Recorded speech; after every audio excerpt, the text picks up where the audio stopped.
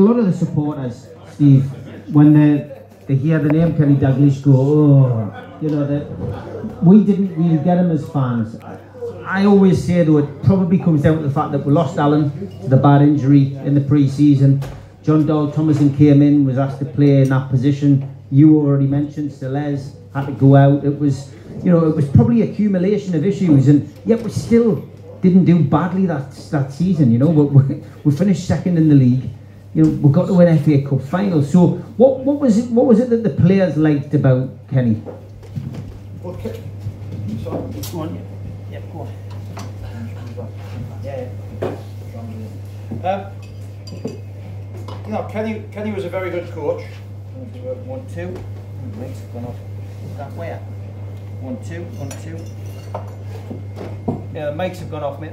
Really fair, we can still be out. Yeah. Do you want to sort the sound out? We're on. We're sorted. Got it, mate. Don't worry. Right, go for it, mate. He was a good coach. He was a good bloke, good coach, and he brought good coaches with him. He brought Alan Irvine with him, who, as my career has gone on, I've spoke to a lot. He was an excellent coach, but you know, he did have tough decisions to make, and I think he made the right decision with Ginola, and people might disagree, but ultimately I do think David would have liked to have ended up where he ended up. I think maybe the money he was getting offered for Les, he brought John Dowell Thomason in pre-season, and I don't know if anybody went to any of the pre-season games. We played a tournament in Ireland, and John Dowell played number 10 off Shearer and off Les a couple of times, and he was brilliant. He was really good in that role, and I think that's why he brought him. And I don't think he brought him to be the striker. He'd already got Les, Tino, Alan. So I think he brought John Dowell as a young lad in to back up them. So made the decision to sell Les. Nobody could have foreseen pre-season. It was Goodison, wasn't it? Alan rupturing his ankle ligaments, out for a long time. I think Tino tore his stomach muscles shortly after. So we ended up being with only John Dowell. Now, first game of the season is key. I think he missed a 1v1. It was at Sheffield Wednesday. And I think how things could be different if he'd have slotted that confidence-wise. But he was asked to play up front on his own, and he just couldn't do it. That wasn't his game. And I think when he left Newcastle, he went on to AC Milan, didn't he? Yeah. And I think he was one of the Champions League's top scorers next season. So he wasn't a bad player, but we were just unbelievably unlucky. And I think Kenny was unlucky, but got ourselves a second. I think one of the best games. You've talked about best games in your career. One of the best games I've ever played in, performance-wise. I think we beat Arsenal 1-0 at Highbury. I think Robbie Elliott scored. I think it was me and Darren Peacock played against Bergkamp and Wright. Kept a clean sheet at Highbury, which was tough. Got to the Champions League, and then we had some fantastic nights after that. Played in an FA Cup final. But yeah, he was never really. I mean, it's always going to be tough to follow. I mean, look at Moyes following Ferguson. You know, nobody would say Moyes isn't a good manager, but it's very tough. And I think anybody following Kevin would have found it tough. I've had a lot of arguments, especially with my ex-father-in-law, my late father-in-law, who couldn't say a good word about him, and I kept trying to explain my point about it. But that's what football's about. It's opinions, isn't it? You know, everybody will have an opinion on every player, every manager, and nobody's right or wrong. And I'm just giving my opinion. And my opinion is, you know, I really enjoyed working under Kenny. I can't. That said, I can't stick up for him for some of his signings later on the following season. Barnes, Rush. Not so much Barnes and Rush, because you knew what you were getting. But some of the lads that he brought in, the foreign lads, I didn't quite get, and they didn't quite get. You know, we were talking about earlier when Kevin brought lads in that got the city. Yeah. You know, there was no relationship with some of the lads that came in after that. They didn't get the city. They weren't that type of people. But the time I spent with Kenny, the good times, I look fondly on. And I'd much rather him have stayed than the fella that followed him. Do you think it was his? Do you just think the fact that he wasn't, he wasn't great in front of the camera, was he? He would answer a question with a question. He would, you know, he played the media in his own particular way. I remember him doing an interview with me when he first came, when I was doing the fanzine, and he basically just said, "I'll not get a chance here," he says, "because the media have got it in for us." And he had that kind of attitude right from the start of walking into St James. Yeah, he was prickly, wasn't he? He was prickly. I get that. You know, I saw that, and it must have been a nightmare to interview him at times. Ultimately, what he was doing, he was protecting us, and you know, we respect him for doing that. But ultimately, he was putting himself at risk doing that, because he wasn't winning many friends by doing that. That season we had that run to Wembley. We've just been through one which we'll talk about in this half. But what's it like as a player, a Newcastle United player, going on a cup run? It was it was great. It was a really eventful cup run. If you remember, we had the game against Stevenage was a bit of a circus, and that was a big part of my career, that, and a really defining moment. I mean, I look back at my career. Of course, you can have regrets, and some of it you're proud of, and some of it you think I could have done more. But that was, and some of it you thought you were unlucky. But that day against Stevenage, where we drew down there, and then they came back to St James's. Now I was in the England squad. I didn't get in many England squads, but I was in the England squad that day, and I was supposed to be going away with Batty, Rob Lee, and Shearer that night to meet up with the England squad the Sunday at St James's. And I remember I tried to volley a ball across goal, and I kicked the back of some of these studs, and it was way before Beckham made metatarsal breaks fashionable. So I broke my metatarsal. I remember I was on the sideline. Derek Wright was looking at this. I had a little hole in the top of my boot, my World Cups. And I remember Derek saying, "That doesn't look good." And I said, "Well, fucking Derek, I've got to give it a bash, because like I'm going away with England tonight. Gary Neville's already pulled out. Like I could get a cap here." And I remember stepping on the pitch, and as soon as I put my foot down, it just sort of crunched, and blood started coming out of the little hole in the top, and that was it. I was done. So we got through, and I went to the semis as a fan. It was brilliant, but we got through, and I was I played the game just before the final. I think we played Blackburn, and it was my first game back, and I was okay, but I wasn't 100%. And I remember that terrible meeting that Kenny pulled us in before the game at Wembley, and just said, "Look, I don't think you're ready to start." And I was like, "Oh, Kenny, fuck, come on." I said, "Gaffer, come on." I said, I'll get through on adrenaline." And he said, "No," he said, I'm gonna put Pistoni in." And I was like, "Fucking Pistoni." Like anybody but him. I'd rather you put Terry Mack in. Anyway, didn't start. The game didn't go great. I came on for the last half hour, but it was gone by then. But that was I look back at that, and I think to start at Wembley would have been. I played an FA Cup final for Newcastle. You know, I'm always going to hold that close, but to a start it would have been amazing. Do the players feel the pressure? Does the squad feel the pressure? You know that. I mean, God, we're now another year without a trophy. Do you feel that pressure, especially being a local lad? Does, you know, as the rounds go on? I know it's difficult for you because you were injured, but you did play in the final, so you have that kind of feeling around you. The build up of the week, the papers talking about it. Will this be the year? Will Bob Moncur be able to not be the last person? I get that. No, listen, pressure. Like the way I say it is if you're playing for a big club. You've got to expect pressure. It's part of the job, and you know, you should be nervous for games. You should feel pressure. You should have butterflies in your belly. Otherwise, you're not in the right job. You know what I mean? So I always felt pressure. I always felt like there was pressure on us to win games, to win titles. Unfortunately, we never did. Unfortunately, we just failed again. But yeah, there should be pressure on you, and I think it's more evident when you've been there a while, and it's certainly more evident when you grew up in the area, and you can't get away from the fact, you know, because everybody, all your mates, everybody that you know is talking about it. I think, as I said earlier, players are different now because they're kind of in cocoons, you know. They'll come up, they'll go in, they'll train, they'll go back to the house, they'll sit on the Xbox all night, they'll never go to a pub, they'll never go to a restaurant, they'll never go and integrate with people. So it's a bit different now. But back then, of course, yeah, it was massive pressure, but there'd have been something wrong if there wasn't, you know what I mean? It would have meant that you weren't looking to improve. I think a lot of things changed nowadays just because of mobile phones, social media. You said it before, back in the day, you were out on the quayside after a game. If you won, it was great. You'd be down to Uno's, get some food, and then get into a few bars, and then end up in Julie's. If you did that now, you'd be all over the newspapers the next day because somebody videoed it or photographed it. I think the fair amount of our squad were delighted there was no mobile phones back then, by the way. I think that little corner we used to hide in Julie's, if there was mobile phones back then, I don't think any of us would have lasted very long marriage-wise. But I think it is different now, and I don't doubt it. But I just think they're different as well. I don't think there's a drinking culture in football. I'm not saying it's right or wrong. Like, that was the 90s and the 80s where I grew up, and the 90s and the 80s where I was born in Wallsend, and the way that everybody that I grew up with, my parents and my in-laws and me mates around me, and then my dad's mates, that is the culture we were brought up in.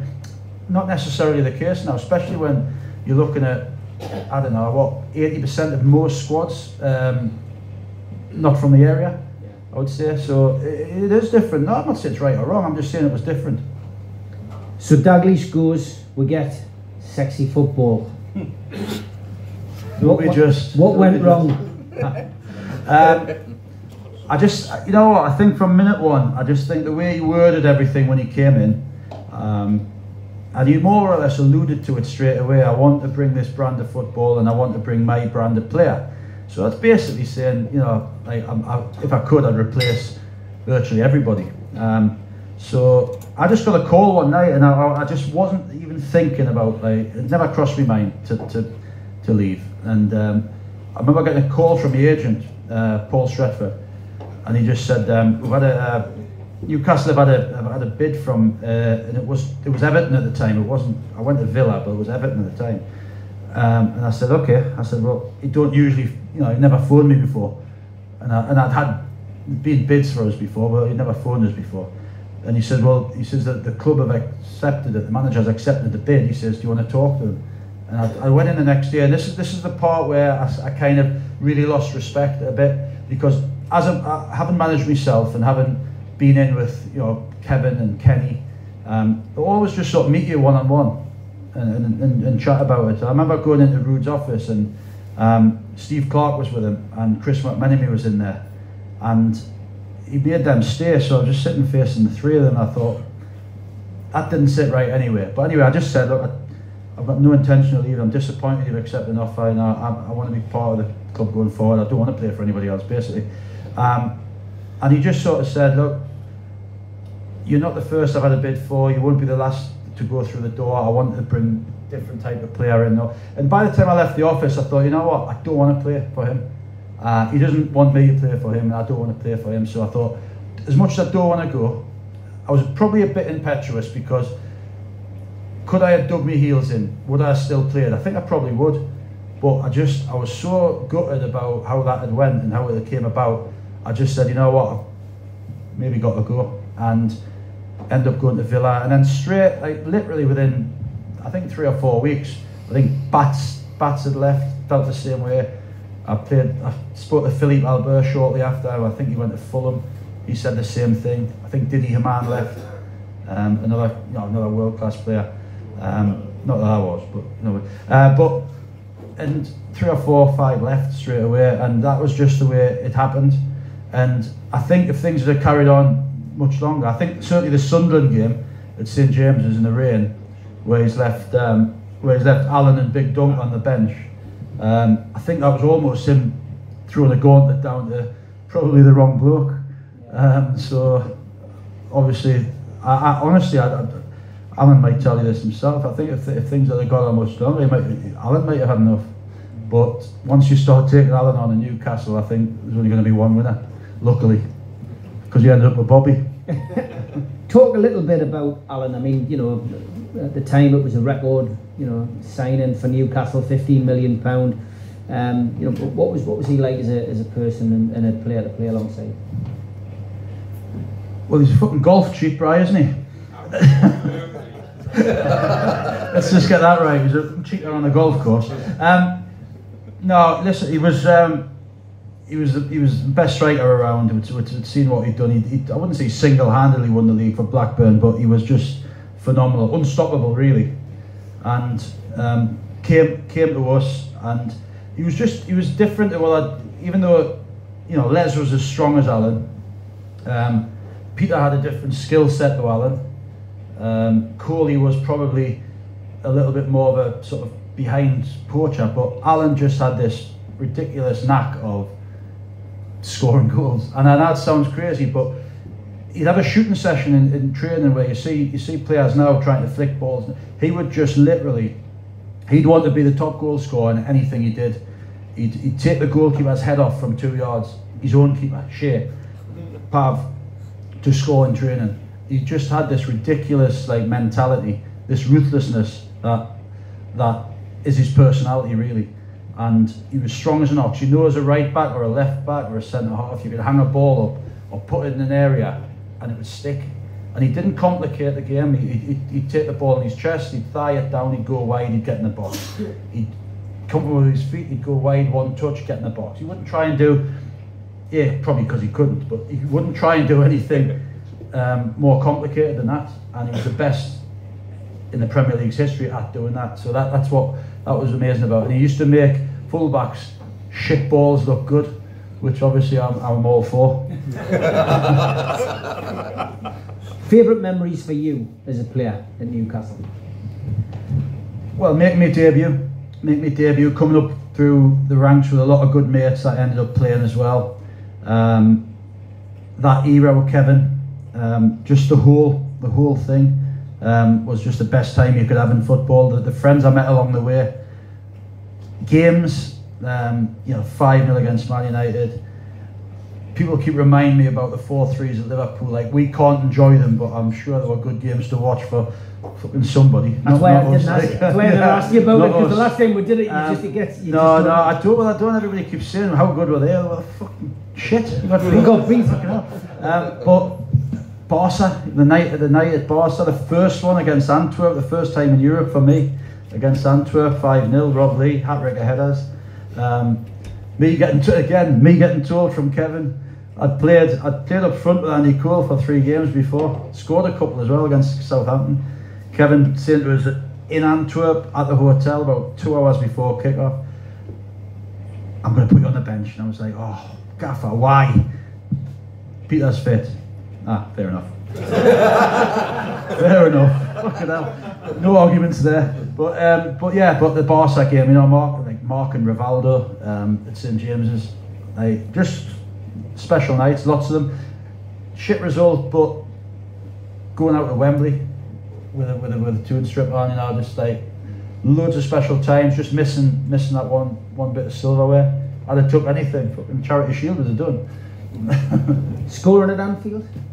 Yeah. That was my best goal of my career. I've scored quite a few considering I'm a defender, but that stands out.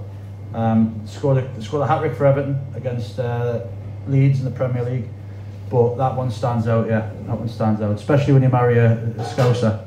Always good to hand out. Fast forward to your playing career coming to an end. You take your coaching badges and you've gone into management, haven't you? I mean, not everybody can do it. You started off at the lower league, and you still maybe got ambitions to get involved, in a club again at some point. But what's it been like going from being a player to being a manager? I found people say to me, because you've spent your whole career in the Premier League, have you found it hard coaching non-league? And to be honest, not really, because of the way I am as a person, the way I've been brought up, I can handle any standard as long as I get players that want to improve. Players that haven't got chips on the shoulder. So that tends to happen on league. You tend to get a good bunch of lads, and then you try and make them better.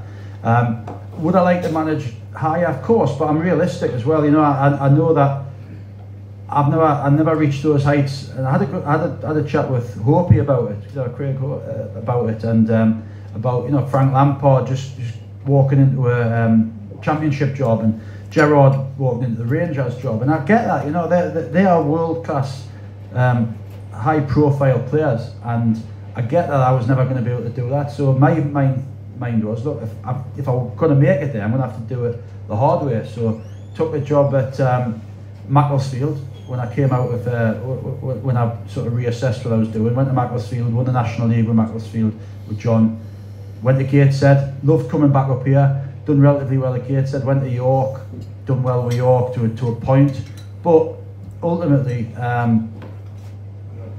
had to, you know, had to come out of it, take a little step back, and then eventually I went to the I went to where I wanted to go originally. I applied for the under-21 job at the academy, moved back to the North East, and I'm currently coaching at the academy now. Is it what I want to do? I don't want to be coaching at the age group I'm coaching at. I'd love to be coaching at the highest level at the academy, but that's something I'm going to try and get to. Is that a process that, you know, you can see happening moving forward? I mean, it's early days in the takeover, isn't it? And I think we were discussing before we came on, you know, Rome wasn't built in a day. There's so much neglect happened at the club over the last 14 years that these new owners, yeah, they're going to get things right, but it's going to take time. The club's got a load of catching up to do, and it's not their fault. You know what I mean? There's a lot happened over the last 15 years that has been neglected, that you can't just change like that. I've got no doubt that the people in charge now and the people that are trying to change it want to change it. You know what I mean? But it just can't. I was speaking before there. It can't happen overnight. You know, you can't change an academy, and you can't just get players ready to go into the first team overnight. It's a process of 3, 4, 5 years.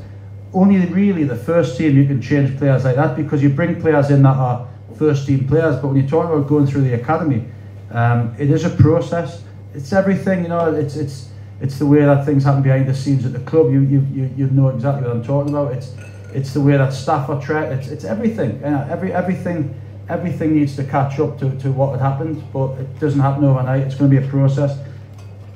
The main thing is we're going in the right direction where, you know, where everybody sees, which is first team level, and despite the setback at the weekend, we are going in the right direction.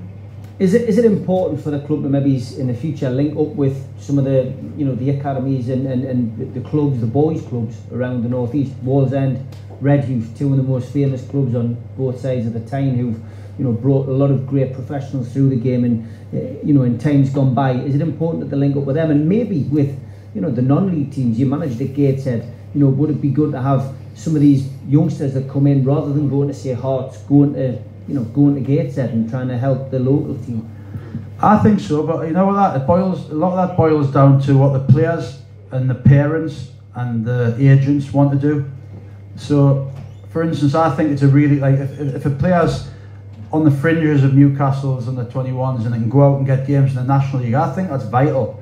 I think I've seen loads of players that have done that and have improved because of it.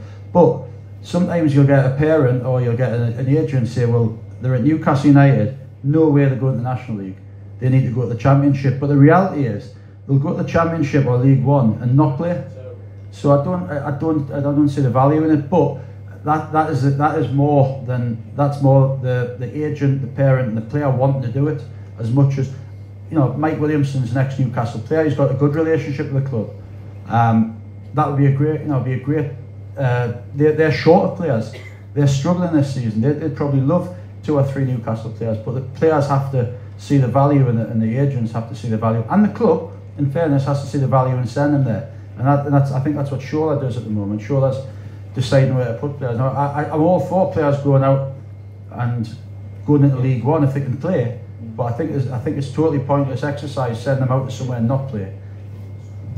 How good a job has Eddie Howe done for Newcastle United since he arrived? Well, you can't argue with the job Eddie Howe's done. I mean, you can argue with bits and bobs of it, and obviously people will. And I've heard some outrageous comments after the weekend. You know what I mean? I really have. But ultimately, you just have to remember how far we've came in this space of time. If we'd have started the season badly or slowly, and we'd crept our way to where we are now, we'd all be buzzing. But that's just the nature of the game. We've been starved of success for so long that we've got a taste of it, and now all of a sudden something feels like we're going that way. Well, really, we're miles ahead of where we should be. We haven't spent a great deal. If you look at Man U at the weekend, fact is they are miles ahead as a squad. They're miles ahead as a squad, and that's just fact. And Could we have played better? Could we have created more? Yeah, we should have and could have. But ultimately, you're bringing Jadon Sancho on, what, an £80 million player with half an hour to go. No disrespect, we're bringing Jacob Murphy on. So that's no disrespect. That is just where we are. So I don't think we're miles. You know, I think we're going in the right direction. I think we're probably ahead of where we all agreed we would be, or we thought we would be this early. But we've been there. We've been higher up, and it's hard. It's hard not to think about that. It's hard not to think about Champions League. It's hard not to think when we've been in the top 3, 4 for so long. But we're still all right, and I think we'll keep improving. Yeah, me too. I mean, this is an important, second half of the season now. Should Eddie Howe look at this as maybe a chance to look at some of these players that, haven't been able to get in the team because the team has done so consistently well? Should he? He's going to have to look at Gordon. He's going to have to look at Isaac. Is he going to have to look at Elliot Anderson? It's pointless giving him 10 minutes here, 10 minutes there. If you're not going to look at the kid and see what he can do, you're not going to know. I think Gordon's going to be a really good player. I think Gordon's going to be a really good player. It's such a pity that he wasn't able to make a difference at Wembley or even be eligible. I think he's a great signing. Obviously I've got a great relationship with Everton. Speak to a lot of them, and he's top draw. I think you're right with Elliot. I think it's a really tough one because Eddie seems to always want Elliot around the squad, but Elliot never seems to sort of play a 21s game. So, Elliot hasn't had a lot of football. He's in that little no man's land, and I think you're right. I think coming at the end of the season, you'll probably want to have a look at him in games, and obviously Gordon will go into game. I think Eddie will have made his mind up about a lot of people. I think he'll know what he needs to do in the summer, but obviously can't do anything about it now. But I think he'll have made his mind up already about a lot. But you're right. I'd love to see exactly what Gordon's got with half a dozen games, and I'd love to see Elliot be given a few games. Okay, I'm going to hand it over to you guys. So if you've got any questions, stick your hand up, and we'll get through as many as we can. Are you putting it, Mrs. Watson? Yes. You were going to know what happened in Julie's. Yeah. Being totally unbiased, Shearer or Kane? Shearer or Kane? Shearer? Yep. Why? Because I think he's a better goal scorer. I don't think he's. If you talk about all-round player, Alan couldn't drop into a number 10 and spin and play those passes, or he wouldn't even try to.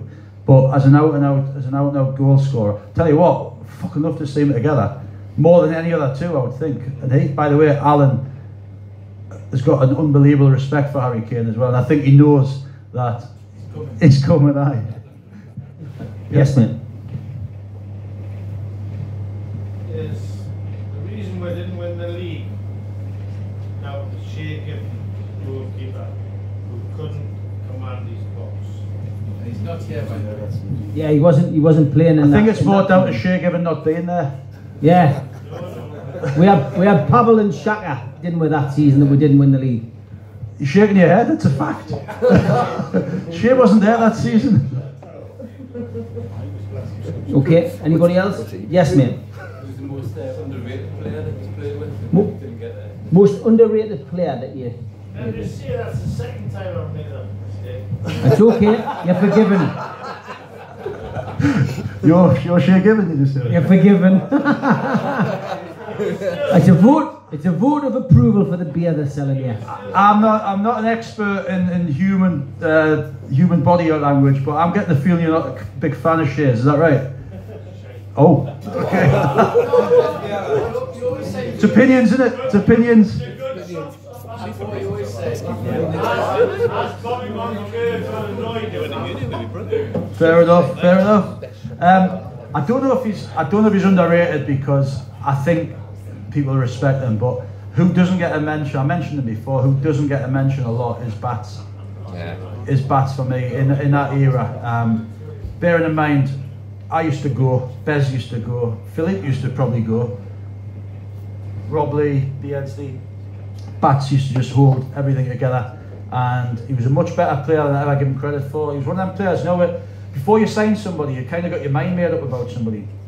And I was thinking, this fella's just like a crab, like side to side, puts a tackle in, makes a foul, but much better player than I ever give him credit for. Great player.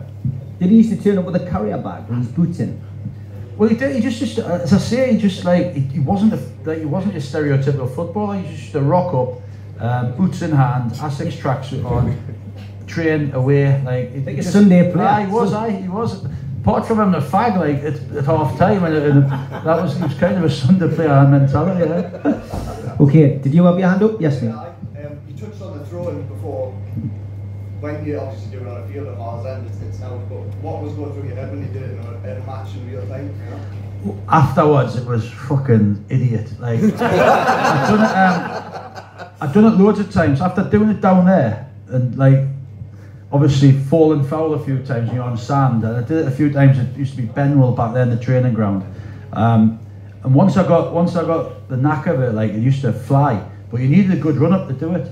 So I used to do it all the time for the juniors, and like Steve Howie used to come up from the back like late, and I used to ping it beyond the far post, and then I used to miss, and then we used to fucking start again. But I did it at Ayson Park once, and I don't know why I did it, because there's only about this much room to do it in, and I just thought I've got to do it, like, because I was 17 or 16, I thought it was great. And I looked back and it was just fucking like, well, divvy. But I'd done a normal throw in straight afterwards, and I threw it like twice as far. So it was just a bit of a thing. But Aussie put a stop to that, like, put a fucking total stop to that. Did it pre-season in Sweden once. He'd never seen it before. And there was a running track around the pitch, and I did it, and it went miles, and he fucking got in at half time, and he went, Steve, he says, what the fucking hell was that? And I said, oh, that's my throwing, Aussie. And he went, never do that again. And I went, fair enough. And that was it. I only did it again once, and that was in Peter's testimonial against Celtic. Yeah, fantastic. Yes, mate. Stephen, I'll just ask your thoughts about VAR and how it can be improved. It can fuck off for me. Nah, listen, I just don't. I think clear and obvious is the only way it can be, for, you know, like elbows, toes, fucking earrings, like it's shadows, and it's taken too long. It's taken too long. I think if they're gonna have to use it, it's just got to be clear and obvious. Otherwise, you have to let the ref get on with it. Like you have to just let the ref get on with it. You know what it is ultimately to me? It's 5 or 6 people every game with a job. Like giving somebody a job, like it's a complete waste of time. Some of it. So no, for me, honestly, and I'm not. Listen, I'm in the academy now where everything's done on a computer and everything's got to be done right, and I get that. But for me, I'd be quite happy just to go with a ref and 2 linesmen, and he makes a mistake, and it happens. Yeah. Here. Good question. Yeah. Anybody else? Yes.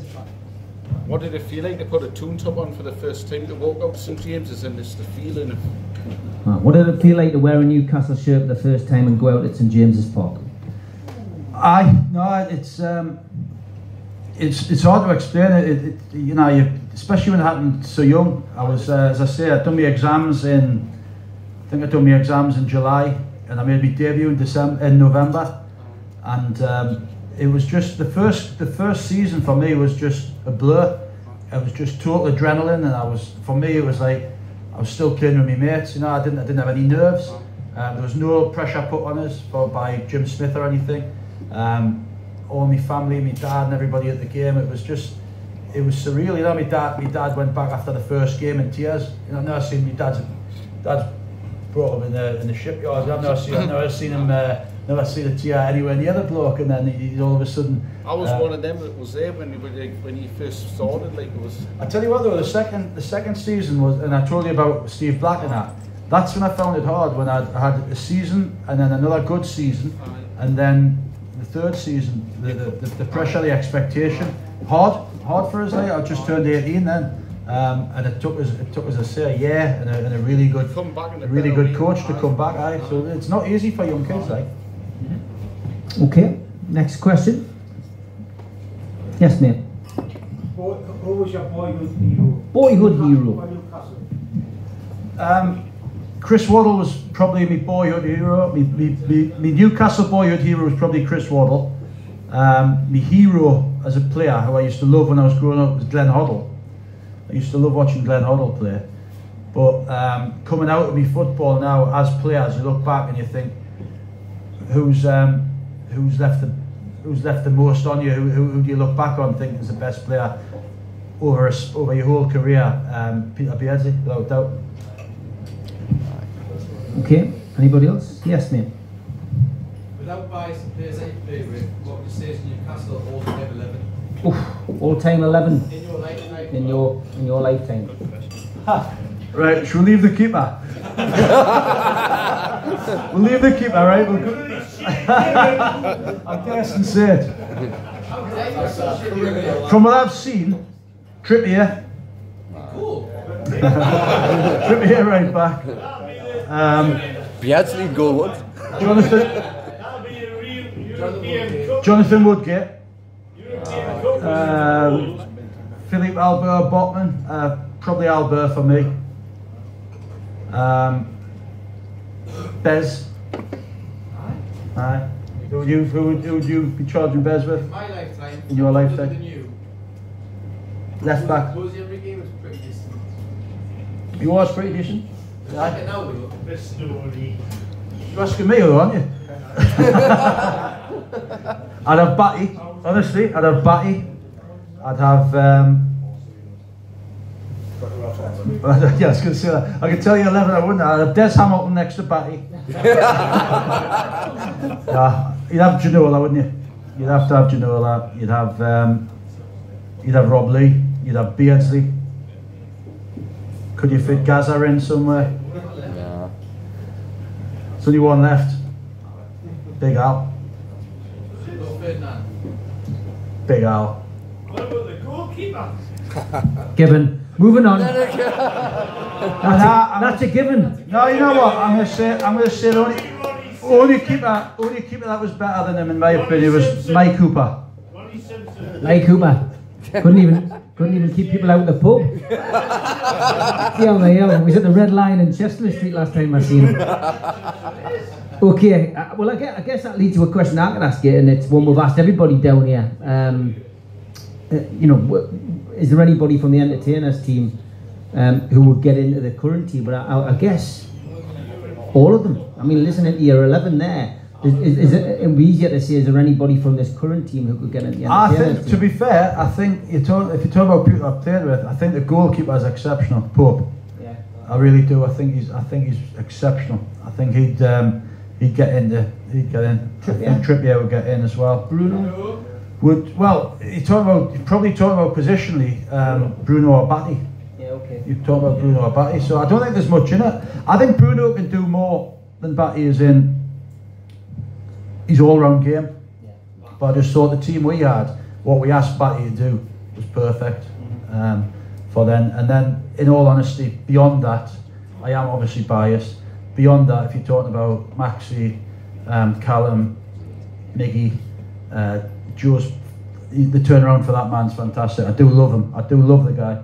Longy, I think he's improved massively as well. But I would say that the sort of the front five end be hard to replace. Sort of Ginola, Shearer, Rob Lee, Beardsley. Impossible. Anybody else got a question? Okay, toughest opponent. Physically toughest. I remember on my third game, I went down to Notts Forest. We played in it was one of the variations. I think it was called the Zenith Data Systems. And I was 17. No, I was still 16. And he was at the height of his lunacy.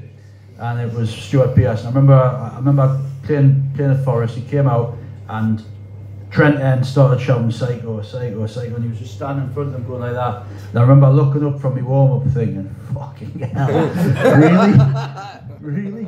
But in fairness, he was hard as nails, but fair, wasn't dirty. It wasn't like the Wimbledon team where they'd be just out of order. Like he would tackle hard, but he was fair. But the one that caused us most problems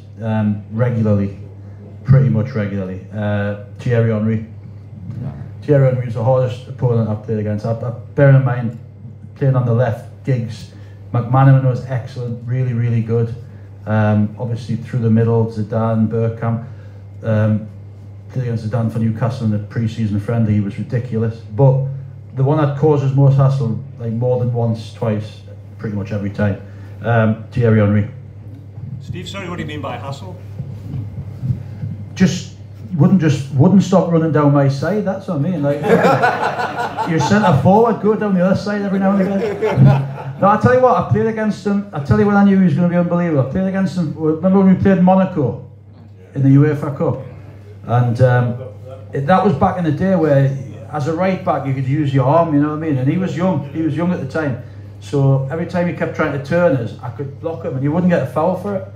And he must have sussed the fact that every time he was trying to turn us, I was stopping him.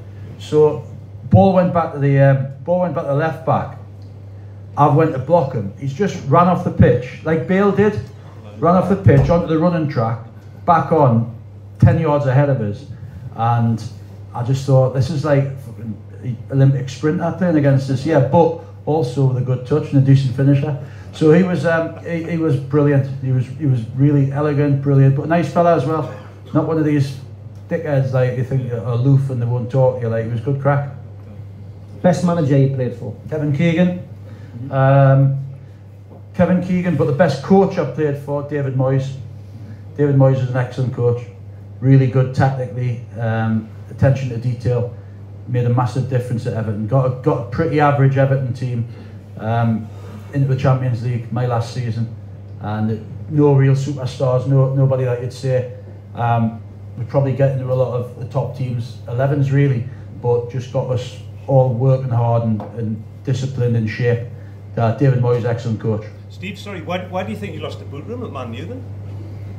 I just think he came into a club that had won everything with senior players, and I think he tried. He'll admit this himself.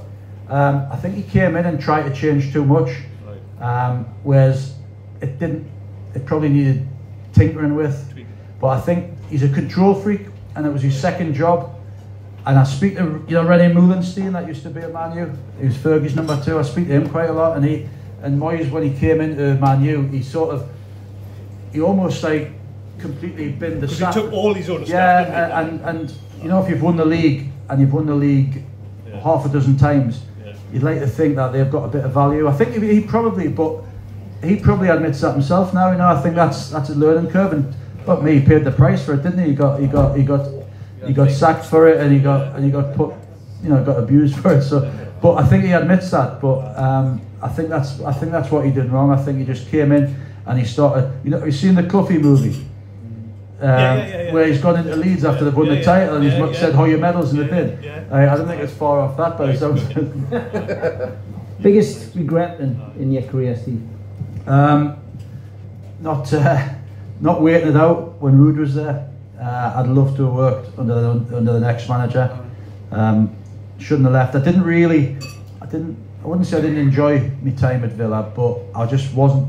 Almost like I hadn't come to terms with leaving, because I'd never really thought about it. I had a really good 5 years at Everton, but biggest regret was probably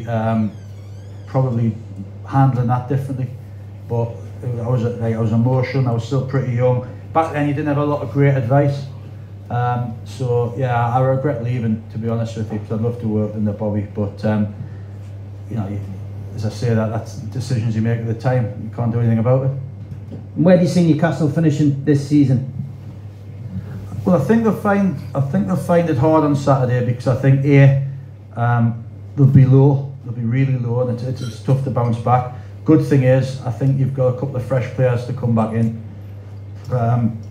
But get Saturday out of the way. I know Eddie's done amazingly well, and I know like the work that they put in defensively. I just think we have to, and it's hard because you can't bring anybody in, but you can't rely on clean sheets all season in the Premier League. You can't rely on the defence. The defence have been the stars of the season, really, haven't they? You look at Pope, you look at Trippier, you look at Shaw. Shaw was the one at the start of the season when I thought Target was going to start all the games at left back, so I really like him. He's done nothing wrong, by the way. Byrne and Botman, and I thought Shaw would be the one to struggle, but he's been outstanding. He's been absolutely outstanding. Botman's been incredible. Byrne, you can't not play him, albeit there is times where you can tell he's not a left back, but you can't not play Dan. And I just think the 5 of them, along with Bruno, have been the stars of the season. But you know that tells you how hard it's going to be if they're the ones you're relying on week in, week out against top quality teams. It's going to be tough. We need to do more up top. We certainly do. Okay, ladies and gentlemen, it's been a fantastic night. That's the end of the show. Put your hands together for Steve Watson.